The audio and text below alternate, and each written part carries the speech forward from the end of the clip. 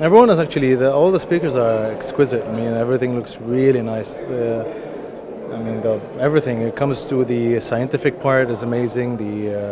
Everything when it comes to organization, the food and the hotel, everything looks really spectacular. Yeah, for sure. I mean, there's a lot of things that are happening nowadays, and it's quite difficult for the general dentist that lives and works, hard in his practice to follow up.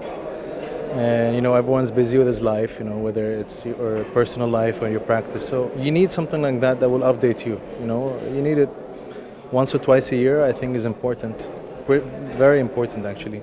I was talking about the digital and the analog integration. Everyone talks about the digital part of dentistry, but how digital are we, and how can we implement it in a predictable way?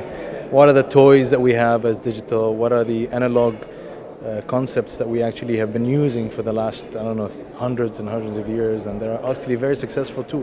So how can we integrate it? How can we use it? How can we use analog to serve digital, and how can we use digital to serve analog for a very successful outcome?